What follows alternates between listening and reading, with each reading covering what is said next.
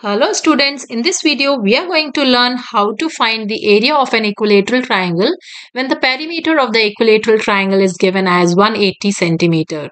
We have been given 4 options.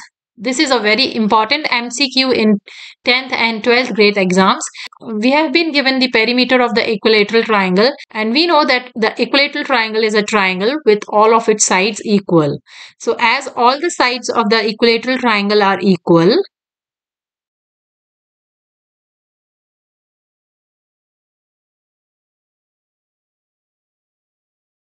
let us say that the side be a centimeter. Then the perimeter will be equal to a plus a plus a, which equals 3a. And we have been given perimeter as 180 centimeters. So 3a will be equal to 180 centimeters. From where we can find the value of a, which is the side of the triangle. So a will be equal to 180 divided by 3, which equals 60 centimeters. Now we get the side length of the triangle, which is 60 centimeters. Now using this side length, we can find the area of the triangle. The area of the equilateral triangle is root 3 by 4 a square, where a is the side of the triangle. This is a, this is a, this will be a by 2 and this will be a by 2. We can find the area of the equilateral triangle using Pythagorean theorem, where we have hypotenuse equal to a.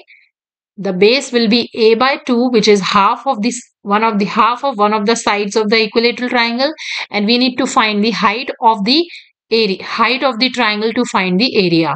And the formula for finding the area of the triangle is half base times height. So we'll get the area of the equilateral triangle as root 3 by 4 a square. From this formula, we can find the area, which is root 3 by 4. A square is 60 square because a is 60 centimeters. So that's going to be root 3 by 4 times 60 times 60. This can be reduced. 4 times 1 is 4 and 4 times 15 is 60. So area comes out to be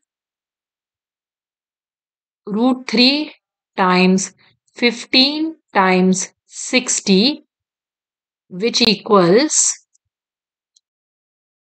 1558.84 centimeters square.